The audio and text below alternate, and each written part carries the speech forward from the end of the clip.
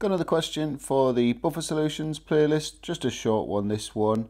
I hope you like the video, and if you do, why don't you consider subscribing to the channel.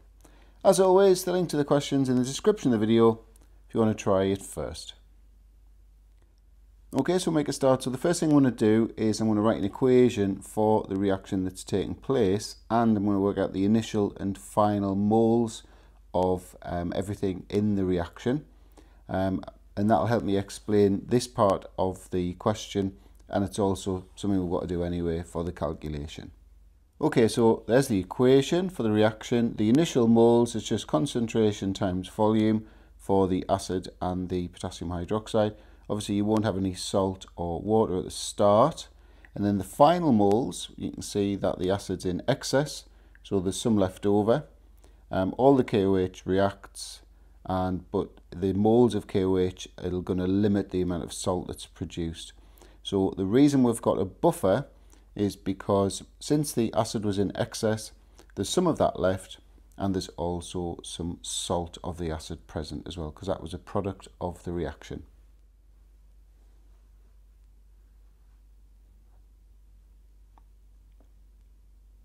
So moving on to the calculation, the H+ concentration of a buffer can be calculated by multiplying the Ka of the weak acid by the acid concentration all over the salt concentration.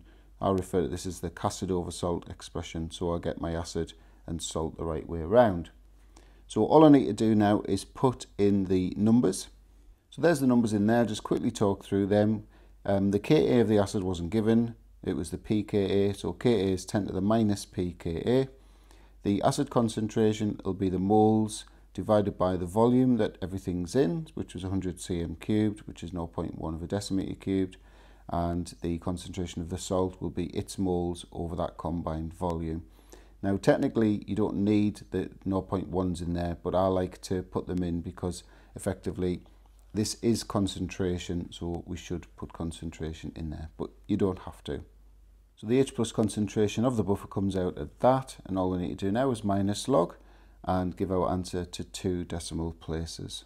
So you should get 3.93.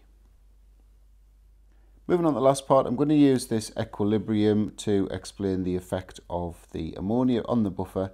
So obviously the buffer system at play here is the weak acid, the salt ion, and the H+ ion.